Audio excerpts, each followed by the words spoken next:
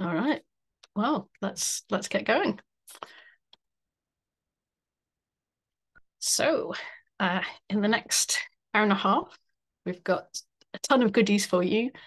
Firstly, Claire Donner, my wonderful, knowledgeable colleague from More Onion, is going to talk about improving performance of your Facebook ads and landing pages for mobilization or uh, giving, attracting more volunteers, whatever you want to do, whatever form of giving you're talking about, whether it's time or money.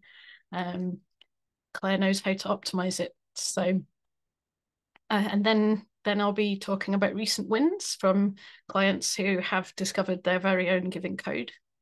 And then we're going to wrap up the day with a little fun experiment, which will be networking for introverts. So if you're an extrovert like me, you're already incredibly well served with networking, and introverts kind of just have to flounder because they're not built for the kind of networking events that we extroverts love. So we're going to try something a little bit different, and hopefully it sets up some really nice connections in a way that you don't often get online. So that will be, we're going to have it between Claire's little presentation and mine. We're going to have a little break, about 5 minutes, so that people can have a smoke break or a tipple or whatever you need to refresh your brain. So some of you know me very well already. Some of you you might be wondering, who is this person calling herself the donor whisperer? So I've worked with nonprofits from all over the globe for over 20 years, well over 20 years now, like 24. I'm old. From huge, absolutely giant nonprofits to tiny, and listed here are just some of the 300 plus that I've helped to grow. And I specialize in helping social enterprises, campaigns, and causes to grow using digital media. So now I'd like to know about you. Actually, both Claire and Danny from More Onion and myself would all like to know more about you. So please, in the chat, could you tell us your job title, which organization you work for, if any? You might work for yourself, or you might just be starting up a nonprofit. It's totally up to you whether you want to reveal your organization. And then please also tell us what your favorite emoji is, and I'll kick things off.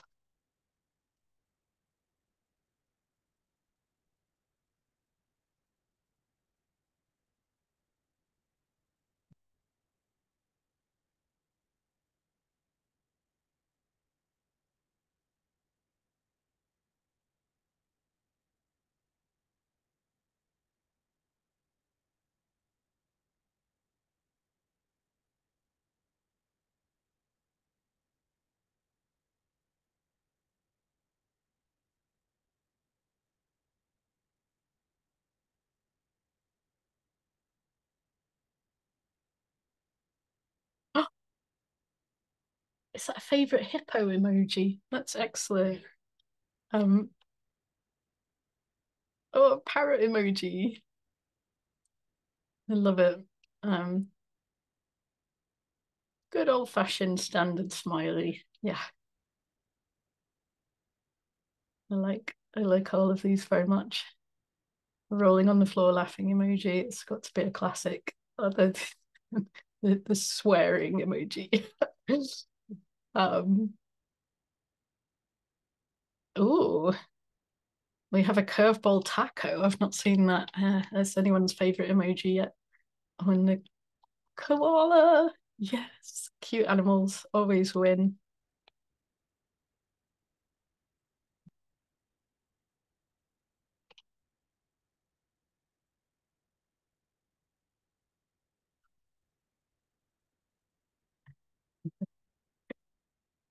Favorite emoji, much joy.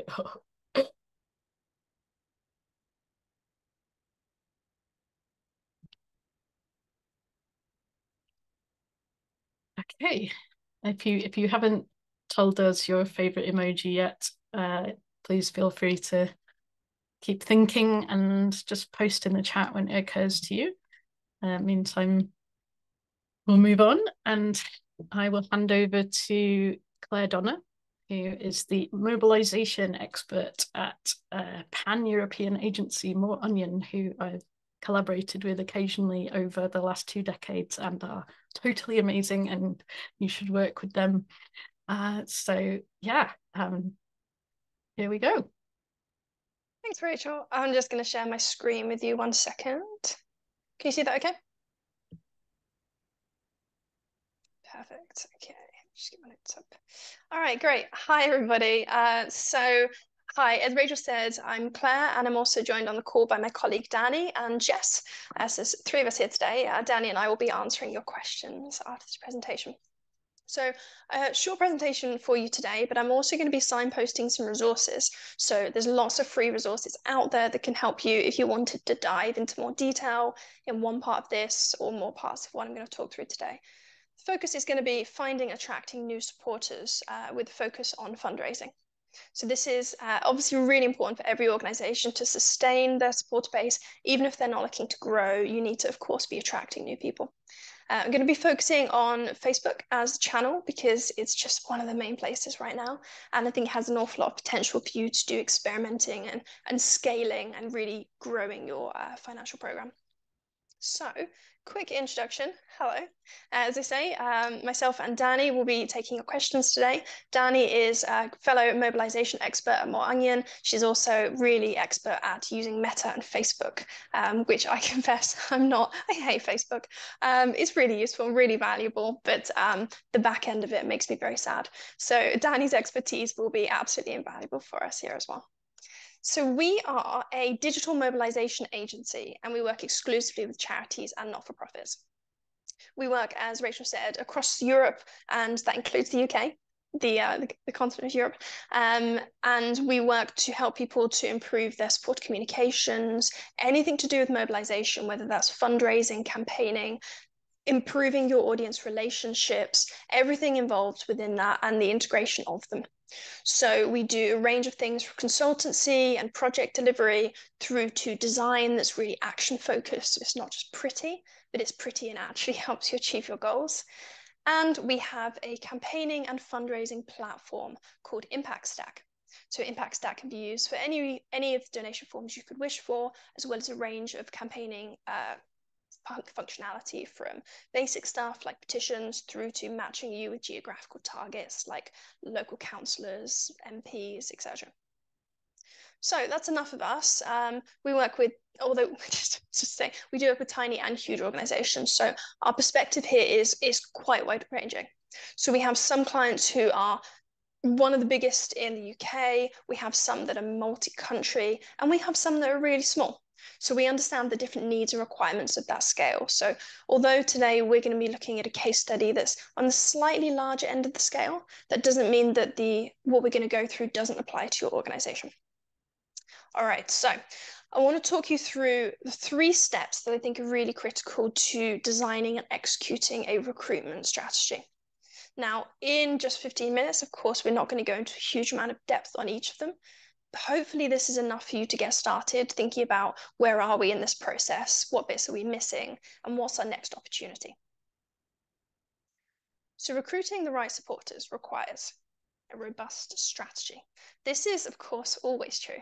Everything you do should have a great strategy behind it, and it's one of the things that we just mention constantly because it really cannot be overstated. You need to know what success looks like for you in order for you to achieve it. Next up is creative work. So coming up with lots of ideas for ways you can try some things, you can then actually explore which of them work, rather than just using the default and assuming that there's no better out there. And then testing and optimization. So making sure what you're doing, you are doing as well as you can, and that you're reviewing and improving upon that. So let's start with step 1 with a strategy. When we're talking about strategy, of course, the key part of this is really good objectives and good metrics to measure their success. And you want to be considering not just the project that you're working on right now, but the broader audience objectives. So instead of saying, we need more signatures for this petition, or we need more income for this specific Christmas appeal, and then getting new supporters in. You want to think about what that lifetime of those supporters is, so you can make sure you're maximizing that value and you're growing your organization and your fundraising stability in the long term. So you need to be asking yourself, what are our supporters for? Really big question. We're not going to dive into audience strategy today, but if you can't answer this question, do have a proper think about it and maybe revisit and spend some time with your colleagues on it.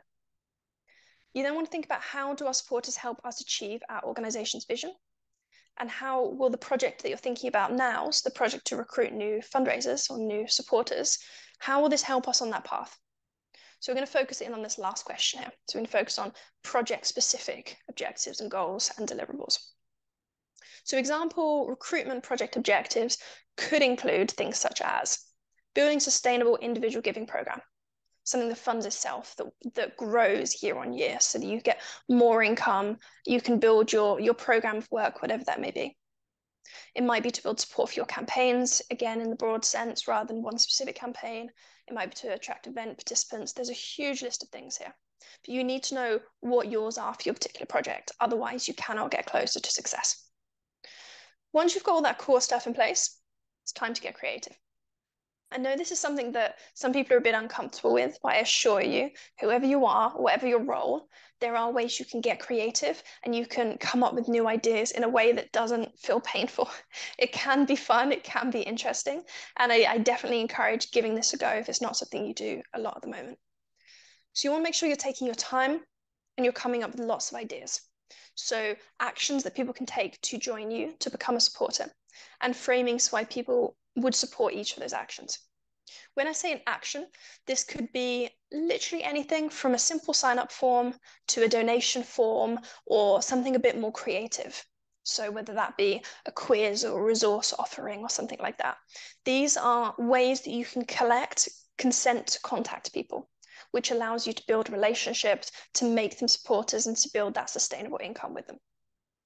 Today, I'm going to be focusing a lot on what I call lead magnets, I guess. There's like 4 or 5 different phrases for them, but actions that are not directly going into a donation page, but rather they're a different type of sign-up form that then later in the relationship will build the opportunity to get people to give money and that kind of stuff. So, for example, if someone were to sign a petition first, and then you maybe ask them for money later, that would be a lead magnet. So there's a few examples of what this can look like. So you can have hand raise action, you can offer resources, you can have a simple sign up, you can have some kind of pledge action. There's loads of things you can consider here, but the important thing is that you take the time to work out what ideas work for you, because every organization will be unique here.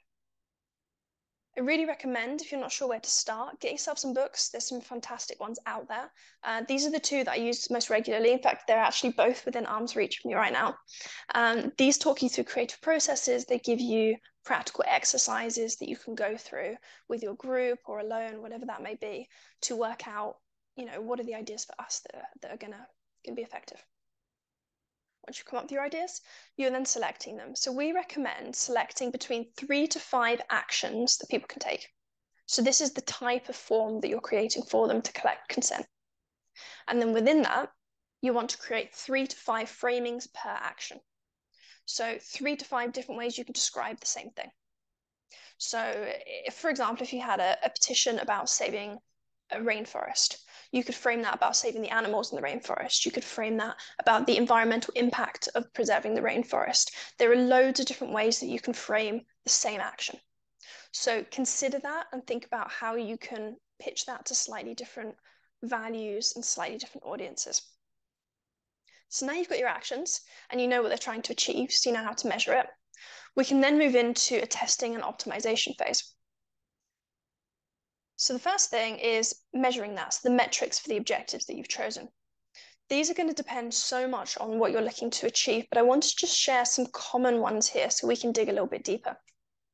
So common metrics that people use for recruitment adverts are things like cost per lead. So this is how much you spend per new opted in supporter. So for every person who you didn't have the permission to contact before, you can now send them an email, or you can post something to them, or you can phone them. You can define that as you wish, but generally speaking, cost per lead is email consent.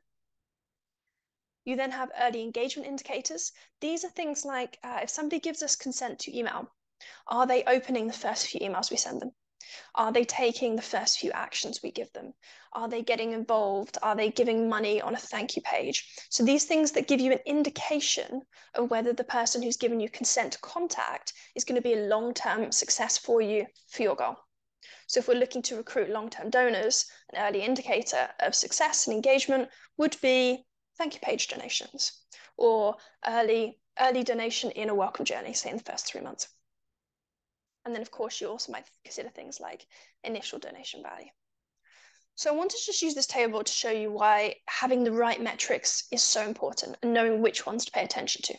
Your metrics have to be closely tied to your objective. Otherwise, you can accidentally make bad decisions and chase the wrong thing. So in this example, we have channel 1 and channel 2. This could be action 1 and action 2. This could be framing 1, framing 2, whatever your variants are here. And we see in the columns that we have 10,000 people signing up for 1 and 6,000 for 2. So if we're measuring signups, channel 1 has 1. If we're measuring cost per sign up, channel 1 is 40p, whereas channel 2 is pounds. So channel 1 wins again. So knowing what your primary metric here is really critical because, as you'll see if you look further down the table, the number of people becoming a donor at the 6-month point, channel 2 actually comes in and wins there. So by measuring the right thing, which in this case would be cost per donor, or would be long-term return on investment on these supporters, you would know that actually, by going with channel 2 or action 2, whatever it may be you're testing here, that is more effective, even though the cost per sign-up is slightly higher. So knowing what you're measuring allows you to pivot and to adapt appropriately. If you measured wrong in this example, you would end up chasing supporters that ultimately weren't going to become donors for you. So I wanted to share with you a real case study. We're calling them anonymous. This is because we want to use real numbers. So we want to tell you exactly what they were getting before, exactly the results they were getting afterwards. And of course, it's challenging for charities to sign off specific spend. So this is how we're sharing the information with you by anonymizing it. They are a real UK organization. They are, I would say, medium-sized. So before the project began, so we worked with them, we've been working with them for just over a year now, and we're continuing to do so. They were finding before the project that they were getting quite a high cost per new lead, very high really, at £7.84. So this was the benchmark we had for what they were getting from their previous approaches. And we wanted to just absolutely crush this because this is very high for a new supporter. So we started with the objective, which for this organization was to boost long-term digital fundraising income. So they very much have a view on that long-term, that 2-year, 3-year, 5-year, 10-year, making the organization stronger and more sustainable going forward. They weren't looking for a quick flash in the pan. So then with this, what we did is we developed 4 lead generation actions, these lead magnets. One of them was a petition, 2 hand raisers, i.e. sign this form if you agree with our statement, kind of a, like I'm in kind of actions. And one was a simple sign up, join our email list. We then, for the testing methodology, for these 4 actions, we had 3 to 5 angles and framings per action. We then had 5 images per framing, 5 headlines per framing, 5 pieces of ad copy per framing. It ends up looking a little bit like this. So this is a simplified diagram, but just to give you a sense of what I mean by these different tests. So you can see here, the petition had 5 framings. A hand raiser had 3, a hand raiser had 3.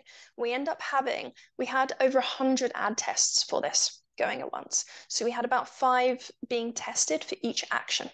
So there's all these different stages of testing. We're seeing which image and which framing works best for this petition.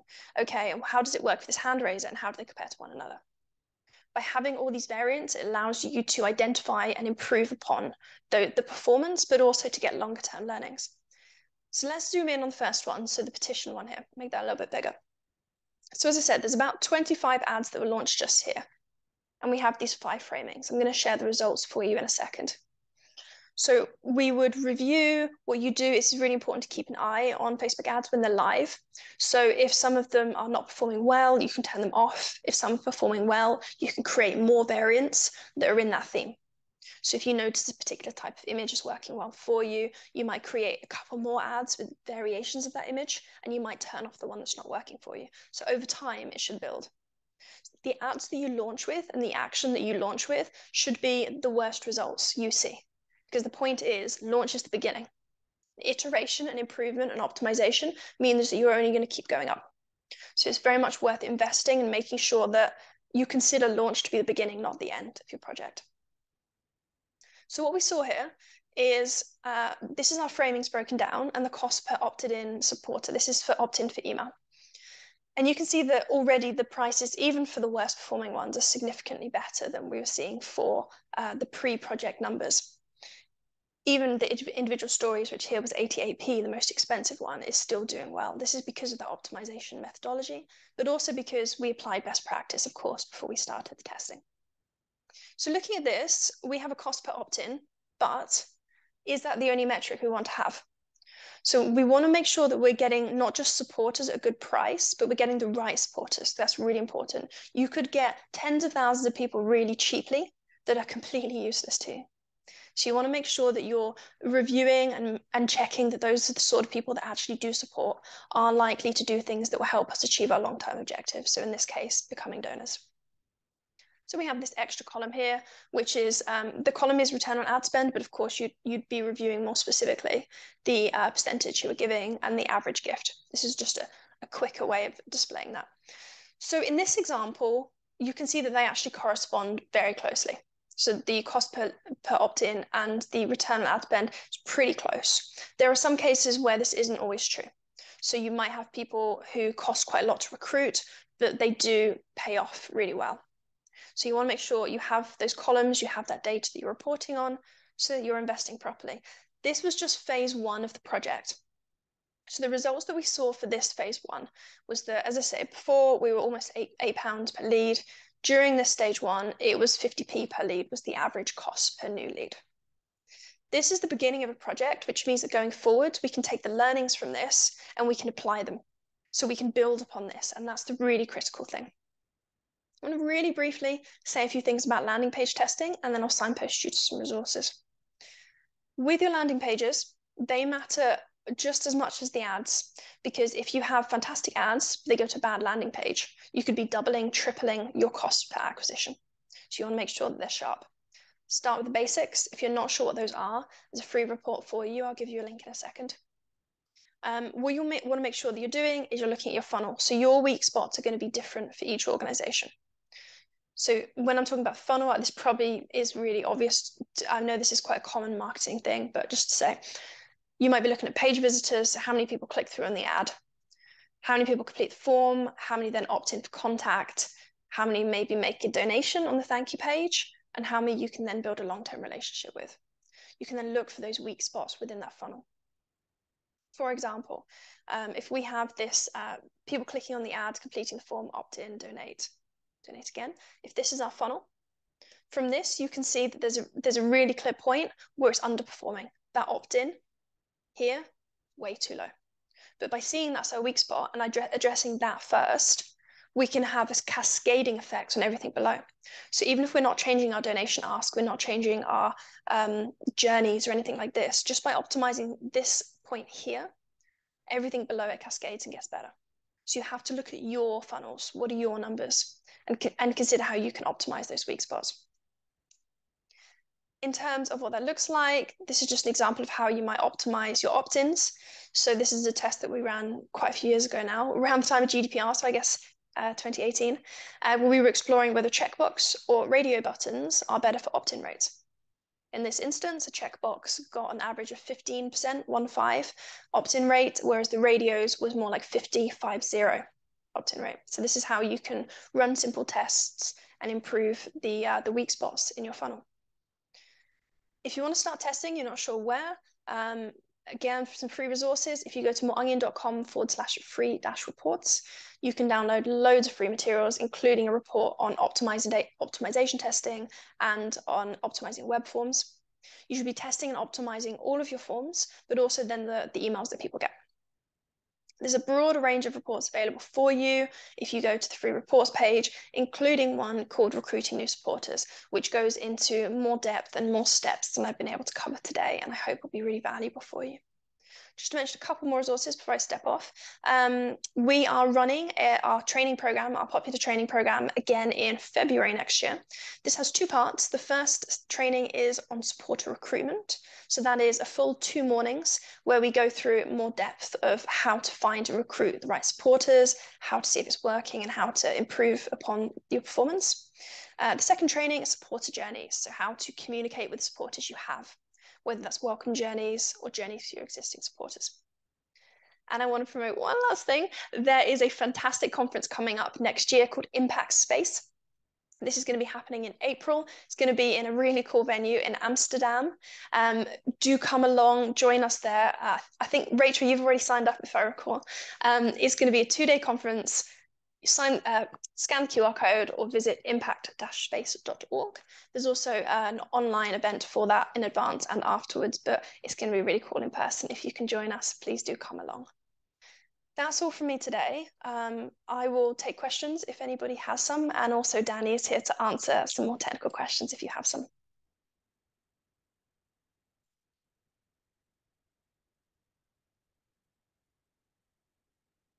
Rachel, do we have any questions?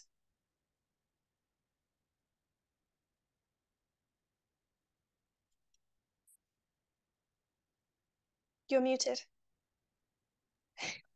Oh, today of all days, I make the classic schoolgirl error. So yeah, we don't have any questions so far. But okay, we have one now. John Nutt from the Campaign Against the Arms Trade asks, what were the 2 books you recommended? So one is called Game Storming. I'll give you some links in the chat as well. And the other is Idea Agent. They are both excellent. I will pop the links in the chat for you for the Goodreads links. And I'm going to do a classic plug here. Because there's a bit on brainstorming creative sign-up mechanisms or lead magnets or irresistible lures in the giving code on page 162. And there's it's easy to find because there's a particularly interesting page of email subject lines, including one that says oily filth, which I thought was a great one. And one that was not very complimentary about Donald Trump, but yeah, you'll have a laugh if you read those. But yeah, the same brainstorming technique that I list in the book works for the lead magnets or anything you want really. But it's obviously loads more and much more in-depth stuff in the book that Claire recommends if you really want to get deeply into the creative process. Okay, another question. You mentioned about form testing. What variants would you create on a donate form to test? What an excellent question. Oh, this is something I'm actually getting stuck into right now for a client. I love a bit of form testing. So it depends on your form. So the first thing to do is review your form. I'd recommend look at some donation forms of the big charities, so ones that you know have had budget and have done some testing themselves. See what the differences are between theirs and yours. And you might initially just make some changes, but then you might think, actually, is this working for our audience? Is this not? Those are your tests. You could test things like donation amounts. You could test things about the amount and the layout of the fields that you use. You could test the images on the page, the copy on the page. You could test the opt-in is obviously really critical. It really depends what you're optimizing for. One thing that one of our clients found works really well for them, they've reversed the order of their prompt values. So they have the higher ones first and the lower ones later. And they found that helped to increase the average gift amount. So it depends what you're trying to do with the form. If you're trying to just get people to take the action, you might have different things to test than if you're trying to increase the average gift amount, or if you're trying to increase the number of people who check the gift aid box. But I say that the first point is think about how close you are to best practice. And if you feel like there's a few steps to take those first. So look at competitors and have a look at that report. And then you can think about how you optimize around the things that you're looking for. Hope that helps. And Danny, thank you for answering that question in the chat. So Danny's just answered the question, do you find Facebook is the best platform for recruiting supporters? Danny said it depends on who you are trying to recruit, but for the typical audience, we tend to chase as charities. Yes, it is. One of the other great things about Facebook is that the sheer scale of it allows you to do some really robust testing. So you can try different mechanisms, different framings, and learn a lot from it, as well as getting the leads.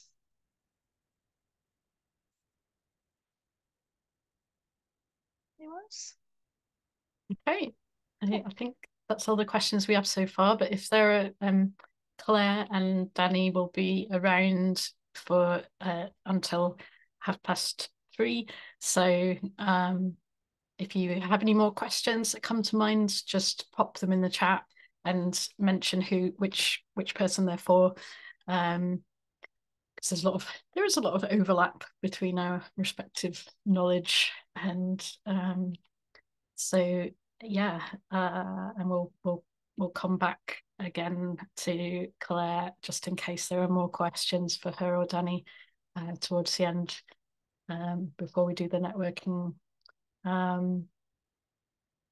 Okay, we have a question from Carl. If you've never done any online donation requesting, where do you begin? I'd need to ask you about 5 questions to even answer that. Do you already have an existing supporter base, Carl? Are you talking about how to do fundraising from them, or are you talking about how to recruit new supporters to fundraise from? We have just a handful of existing donors.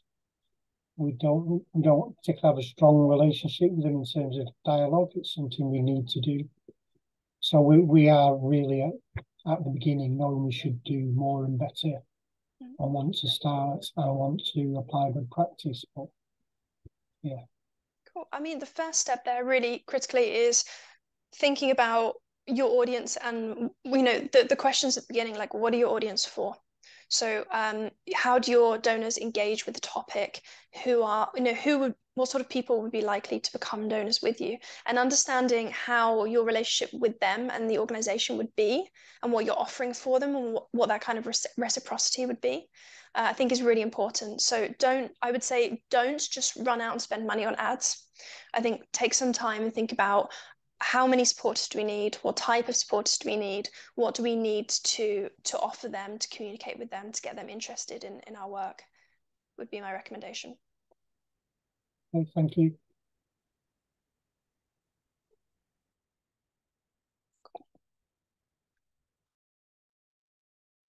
Okay, so now I think we're going to take a 5-minute break. So if we actually let's make it 7 minutes, because otherwise it's not going to be a pleasantly even time for my weird brain. So if we reconvene at 2:35, and we'll dive into the next presentation, which is from me about recent wins from clients who unlocked their giving code.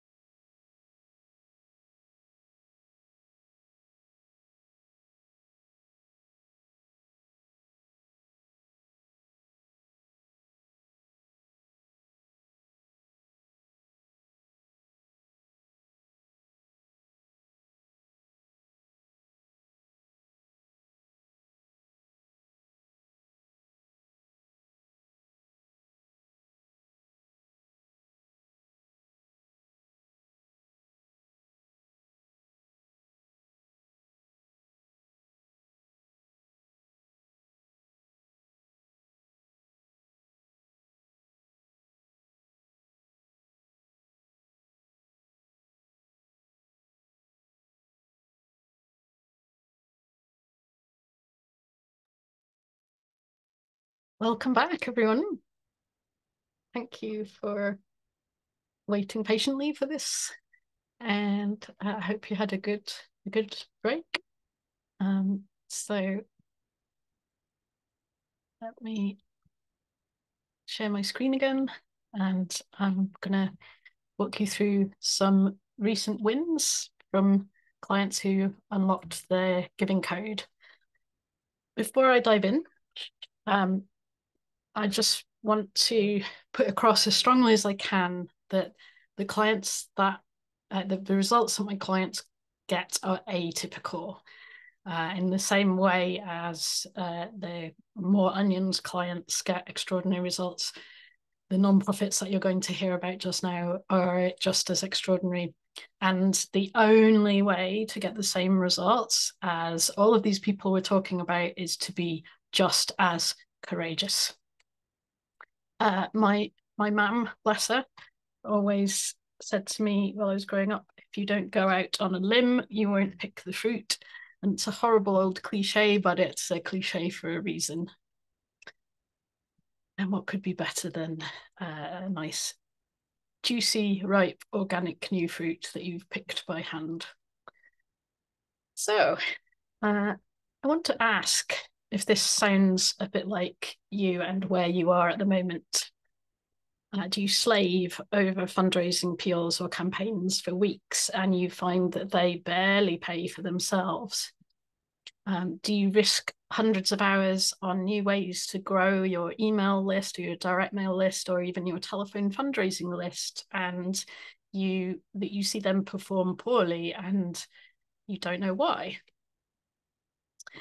Are you feeling overwhelmed by all this continually changing digital media stuff?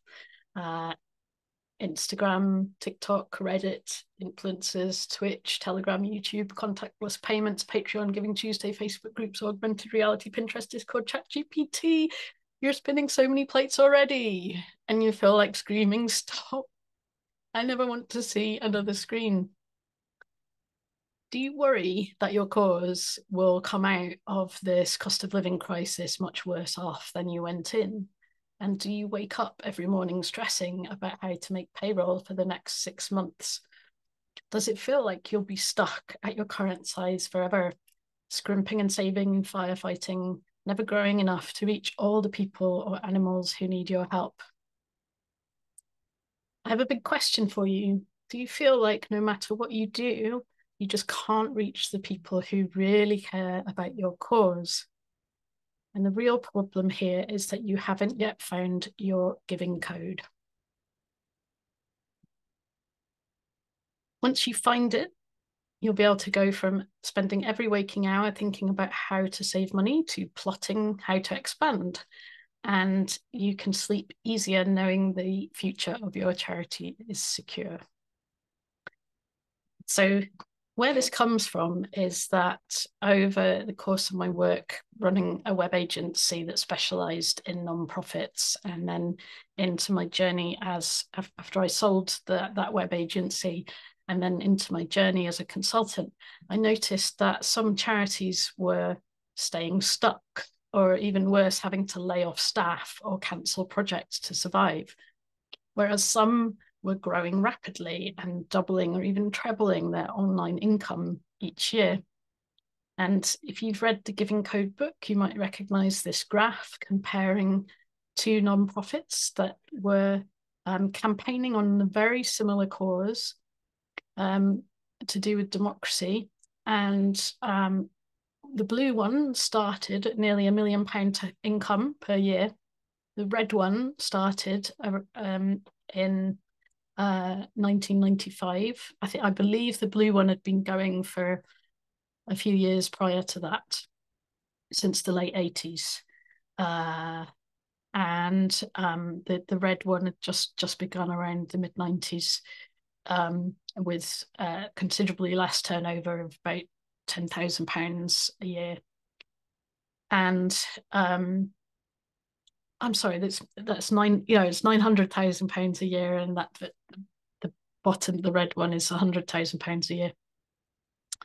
And over the years, they swapped places until the 2008, when the red nonprofit suddenly exploded in income growth. The blue one had a long, slow decline, and again grew a little bit, but not by much in comparison. And so, yes, the red nonprofit had a commensurate fall in income, but I'd still much rather be the red nonprofit than the blue nonprofit. And having seen both of these organizations up close, I started to think, well, what is the difference between them? And I wrote the Giving Code to try and explain that difference, and how you can actually learn from the nonprofits like the red one, and turn things around so that you're not at risk of bumping along the bottom or experiencing that slow decline. Once you find your giving code, then you can experience that level of explosive growth. So the first step in the journey to unlock your giving code is to get to know your very best donors, to figure out what their demographics are, what their values and motivations are, and then to test those findings scientifically at scale, so that then, like this photo shows, you could just pinpoint your potential donor in a crowd of people and know that's the person that I need to ask. And to do that, you need to understand what the right audience is, to the right pond to go fishing in, so to speak.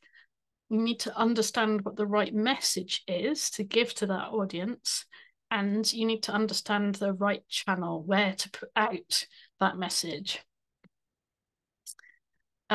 So take Transform Justice, for example. When they came to me, they had a list of just over 900 supporters for their campaign, their Fair Checks campaign, which aims to prevent people from being locked out of financial services and jobs for life purely by having a criminal justice record, a criminal record, I mean. And so I helped them to find the right audience and the right message to reach that audience. And the result was that they grew to over 5,000 supporters in year 2. And more recently, they ran the process to find their giving code again so that they could get more volunteers. And they genuinely had the experience of getting more volunteers than they could handle for their Court Watch project. So it was once they realized that the values of their very best donors were very different to the kind of values they'd been appealing to in the past, then that just unlocked things for them. And the way they talked about their cause completely changed, and their growth completely changed as well. So step 2 is to find your irresistible lure. And that's my particular term for what Claire called lead magnets, also known as sign-up mechanisms. Basically, you need one of these that goes on working while you sleep. One that you can promote via digital ads, or even stick up on church notice boards or school notice boards. It doesn't have to be digital. It can be a physical sign-up mechanism. But it's one that you can put out there and have sign-ups coming continually because they're attracted by the message and what you have to offer them that chimes with their values. So as an example of this, I worked with Grace Alzheimer's Research, and they were really stuck. They were in a situation where they were not experiencing any growth at all. They didn't know what to do or where to start. And they were finding that just, putting stuff on Facebook day after day just wasn't really working. And what we did was we went through the process of interviewing and surveying their very best donors, and found out that their donors were really into celebrity, and also were really into saving money, but getting good deals. Also, their values were around looking good, being seen to other people, to be kind and generous. And so we tested a number of different sign-up mechanisms. Just as Claire was saying, ideally you want to test between 3 and 5. Generally, my clients are on the smaller side with fewer resources, and so I much prefer working with clients who are on the smaller side with fewer resources. And so we tested 3 different sign-up mechanisms. One was signing up to be a dementia champion, and another was signing up to get a discount on the Brace Alzheimer's Christmas cards. And what we found was that the Christmas cards discount codes went like hotcakes. And for the first time in years, they experienced a sudden surge in list growth. And that was because the sign-up mechanism that we tested really, really just fit in with the values of the people who were giving to them already. Oh, excuse me.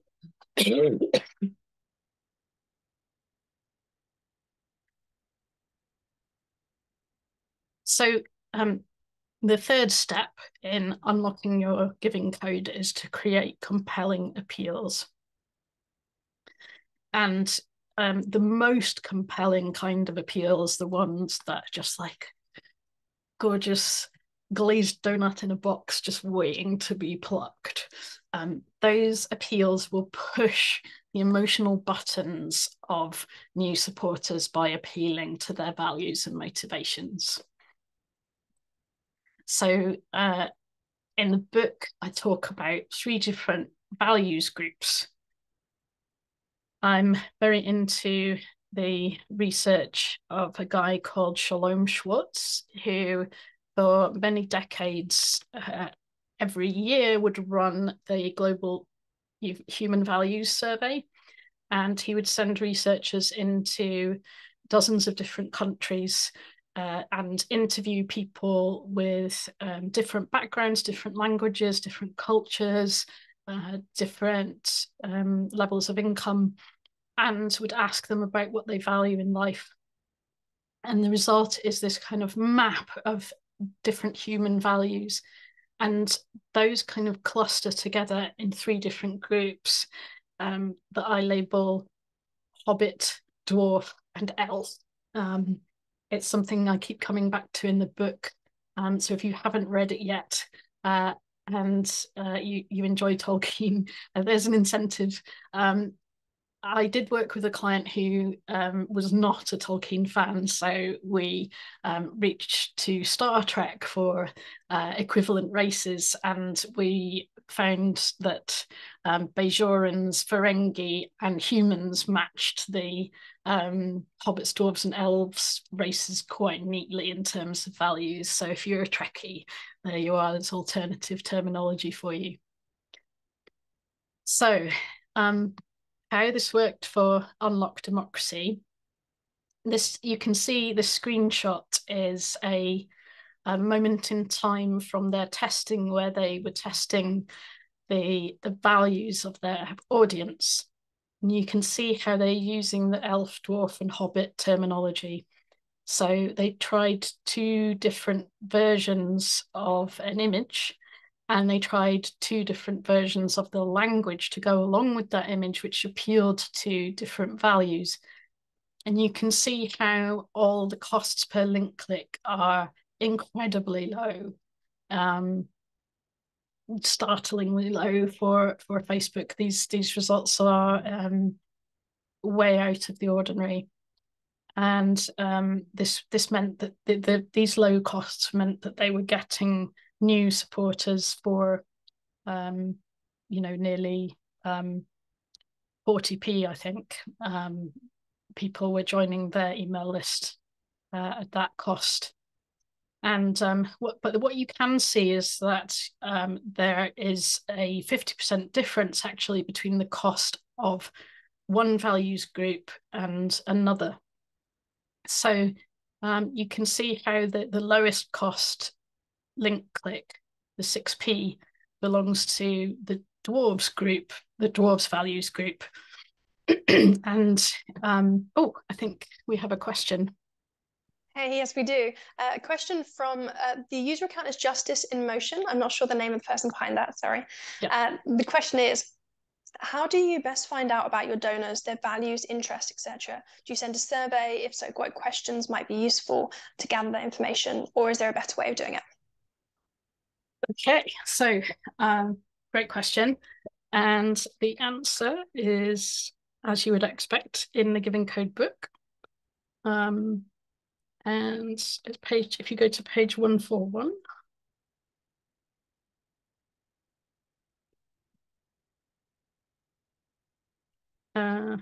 Actually, no, 145. The way you can find it is you can see that there's a champagne glass. Is they call it a champagne dish or something? Champagne saucer, that's the one. So it over those few pages, it will tell you how to run donor research interviews. And the good news there is you only need to do 6 of them.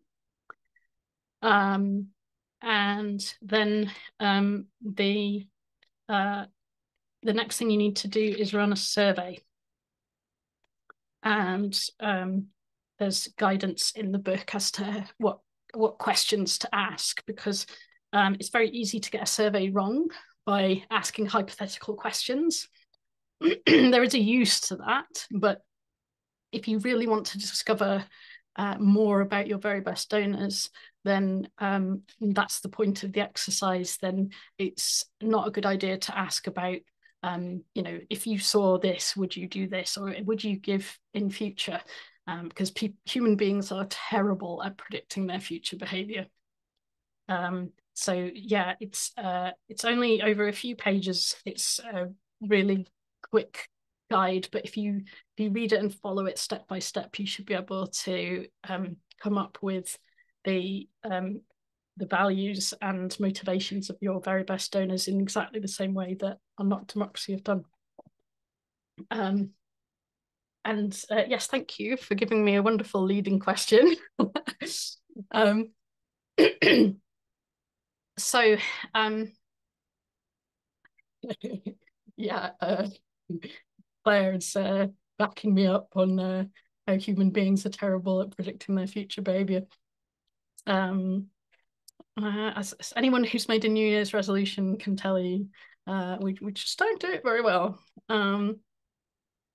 So essentially, Unlock Democracy realised that the values that they were appealing to previously were different than values held by their very best supporters.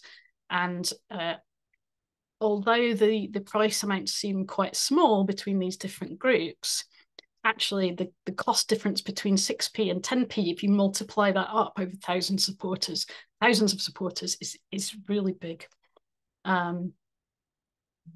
And this is what it translated into in terms of their unrestricted income, particularly their income from direct debits and memberships. So this figure just covers their income from individuals who give regularly. And so before working with me specifically to find their giving code, their total unrestricted income was 132,000. And then the latest results we have for their income figures go up to 2022. And so we don't yet have the figures for 2023 that would show us the full extent of the increase in their unrestricted income that they got from unlocking their giving code. But basically, it had grown by nearly £50,000 over the year. And they're not done yet. They haven't yet got through all of the steps in unlocking their giving code. They're still only halfway through, really. So there's still a lot of growth that they can unlock. And by repeating the process over and over, they can exponentially grow their unrestricted income. So just to summarize that for you, the steps to unlocking your giving code are finding the right audience, the right message, and the right channel, building a sign-up mechanism that works while you sleep, making appeals that speak to your very best donors' values and motivations. And then the one that I haven't talked about yet, but I didn't have time for, but I still have more recent wins on to explain soon, watch this space, is to build forever loyalty.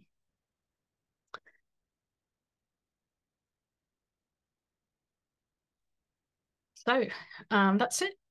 If you've got any questions, please put them in the chat, and we'll run this until 3:10, and then we'll move on to doing some fun networking for introverts.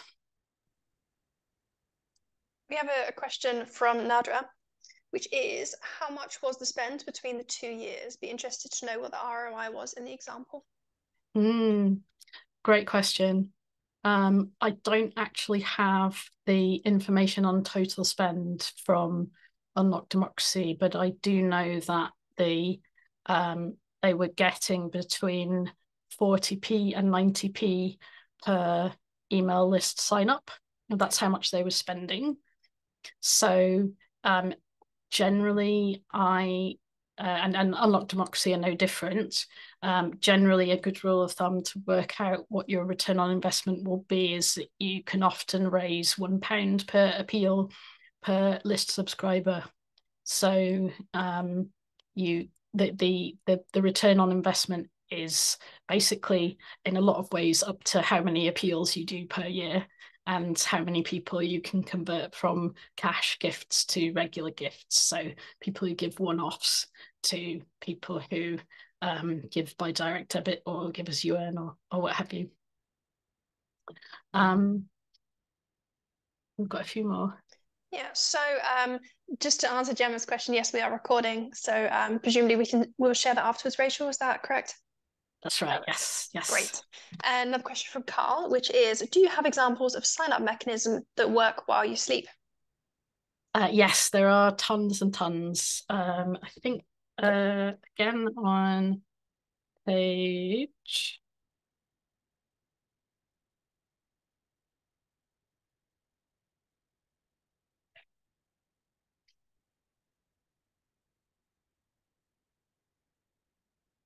You'd think if you wrote a book, you would know what everything is off by heart, but I just don't. Memorizing page numbers is a bit much, though. True. So page 168, there's a by no means exhaustive, but fairly comprehensive list of examples that you can use to get yourself thinking. So there's about 16 to 20 different examples in there, but there are many more, and people are inventing new ones all the time. So if you go through the brainstorming process, once you've established the values of your very best donors, then you can try and come up or pinpoint ones that match those values and motivations. We have another one through from Florence. So you mentioned building forever loyalty, and this is something we're looking into with our supporters at the moment. Do you have an example or tips on making supporters feel valued? And what kind of questions should we ask to find out how we can make them feel valued and ultimately donate again? Ooh, oh wow, what a juicy question. I could do a whole presentation just on this, and actually, you've given me an idea that I might just do that. Do you have any examples or tips on making supporters feel valued? I think it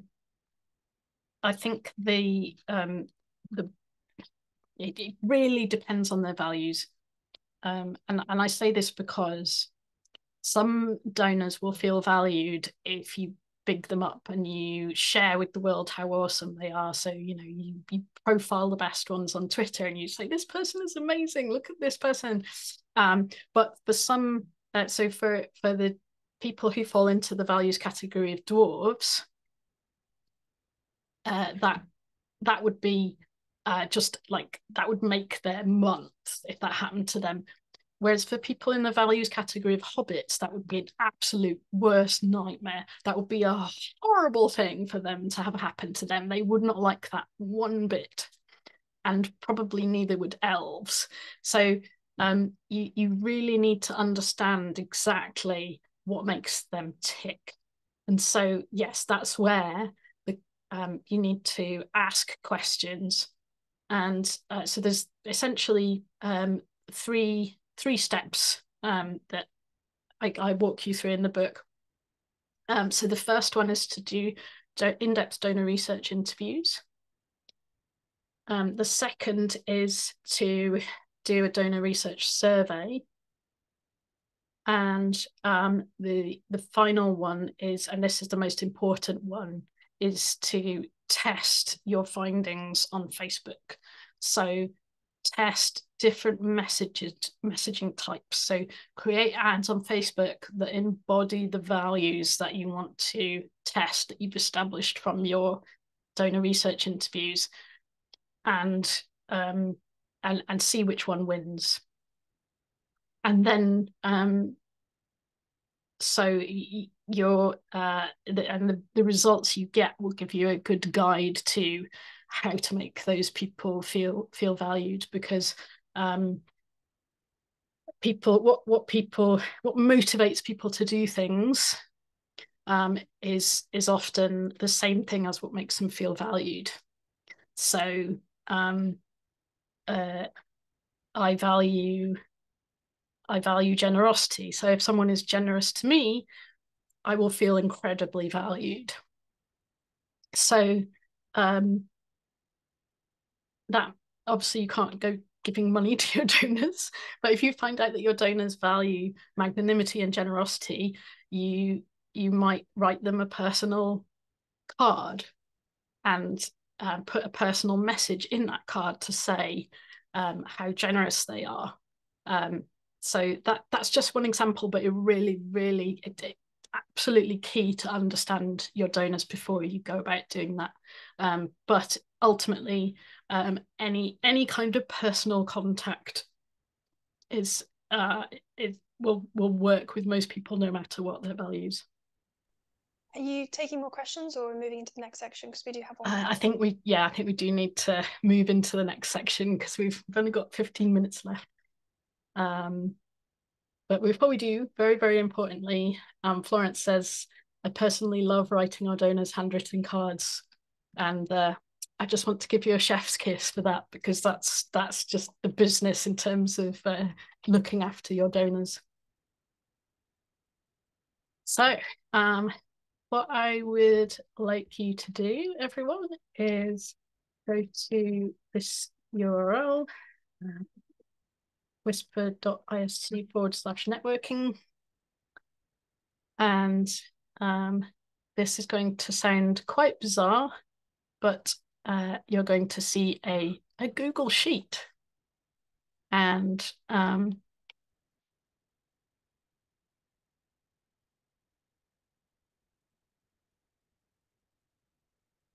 so just click on the link.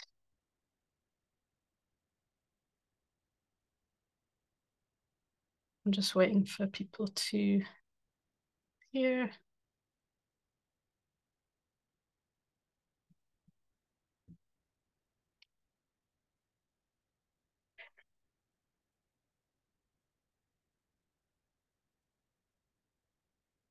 So when you click on that link, you should see a picture of one of my favorite networking spaces in Clerkenwell, which is where I really wish we were doing this.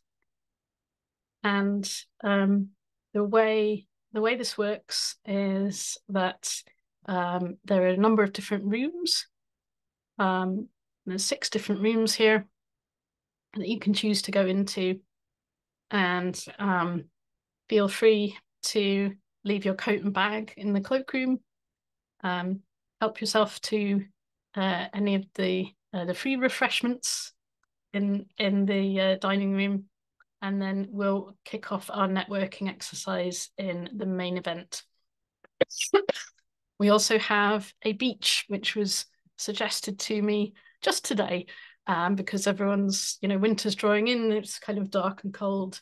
People might be longing for a little bit of a breather and a rest and recharge. And so if you're not really feeling like doing any networking and you just want to be quiet, you can head to the beach. I don't know if people are actually, I'm not seeing any visitors to the link. I don't know if people are having problems. I can see about 12 people, 13. Oh, right. Oh, okay, amazing, amazing. It's not coming up on mine for some reason. Mine wasn't displaying until I made the window bigger. It was it hid it. Okay. Okay, so I'm going to repost the link. Oh, Danny's already done it. Amazing, thank you.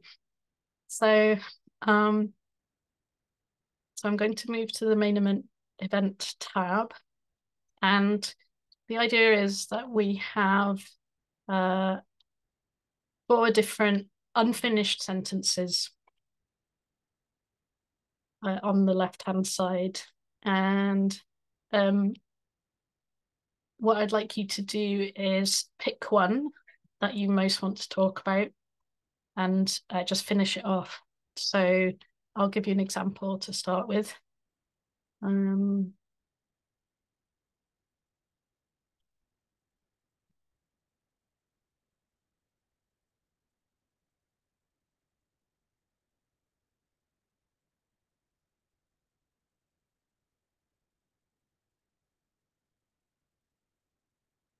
Okay, so I've finished off a sentence in one cell for you as a guide. And then once you've done that, the next step is to look at others' finished sentences and see if there is one that you can respond to, and then put your response in the corresponding cell under number 2, the number 2 column there. And hopefully we'll trigger off some interesting contacts between different people. It's a really great one already. One thing that I've learned this year that I'd love to share is your audience is not like you, and what you like and find interesting isn't what they would find interesting. So spot on. So I will mute myself and let everyone type away merrily, and then we'll come back together at it's only going to be 8 minutes, but 3:25.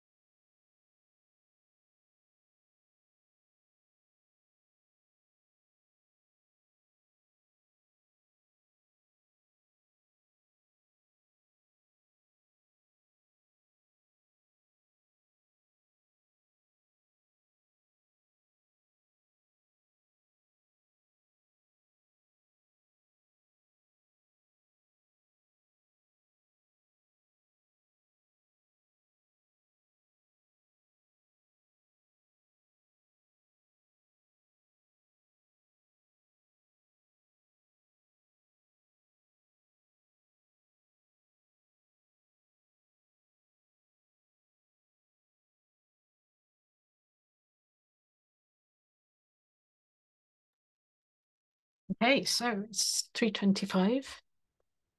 Time for us all to wrap up.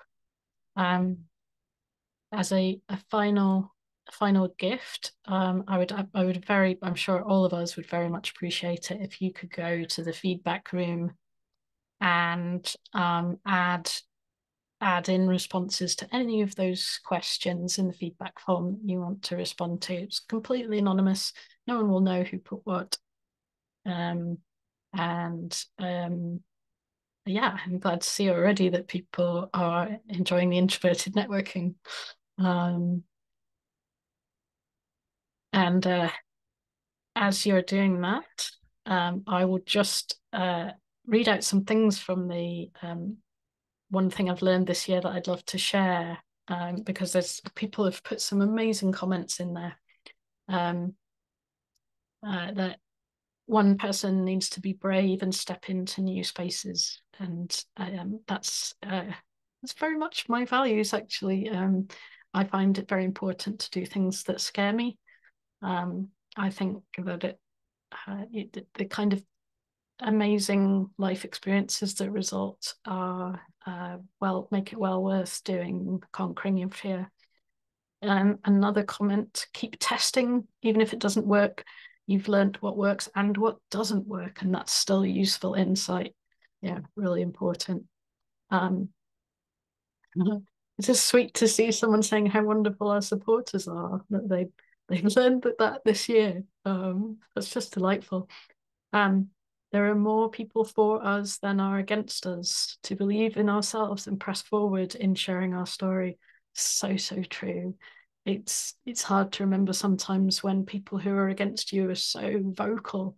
But it's amazing how just a small crowd of people can make a humongous amount of noise, and how often most of the good people are just getting on with their lives. And so, yeah, more often than not, the majority of people are for you. Another thing that someone's learned that they want to share is the digital platforms come and go, X, Threads, etc. So make sure you build your own email list where you have more control. And someone else put a +1 on that, and I would add my +1. Well, I would add a +1,000 to that.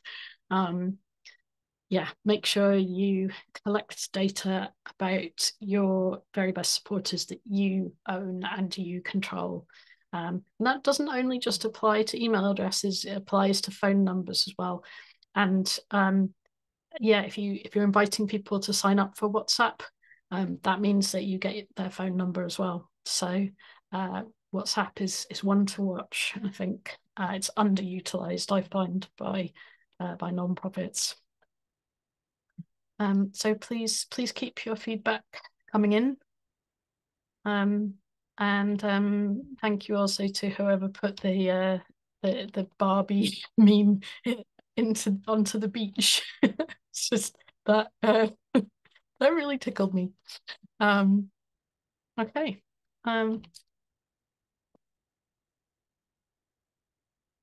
Claire and Danny, please come back if you've got any parting words you want to say.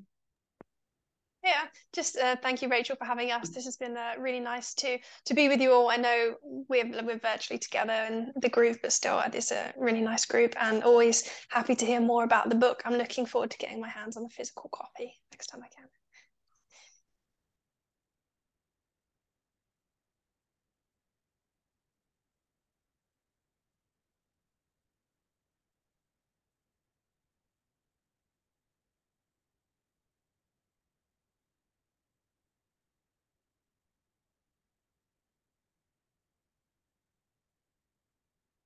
Okay, so for people who are watching this on the recording, if you want to try out the networking for introverts, you can still do that. It's freely available for anyone who's watching this recording, and you just go to whisper.ist/networking, whisper.ist/networking, and you too can participate just as if you were here right now. So yes, thank you so much to everyone who came and supported this event and bought the book. Please, if you've read it, give it to someone else, because the sector needs more skills, and the type of information in the book is not well known. So a lot of it is very new, and the sector needs to hear it. So please share it around. I'd be very happy for you to do that. Thank you very much to More Onion for coming along and supporting the book. It's been really vital. Well, have a fun rest of your afternoon, everyone, and I'll see you all soon. Enjoy the book. Oh, we have one very important question. Paid for the physical copy of the book, but nowhere in the sign-up process asked for an address to send it to. Oh, that's embarrassing. Okay. Stuart, please email me with your physical address, and I'll get one off to you right away. I'm very sorry about that.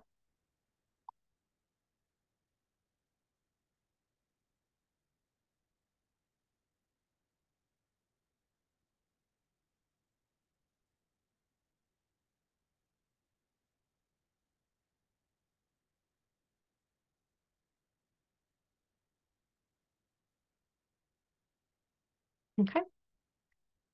Well, cheerio, everyone. Thanks, everyone. Take care.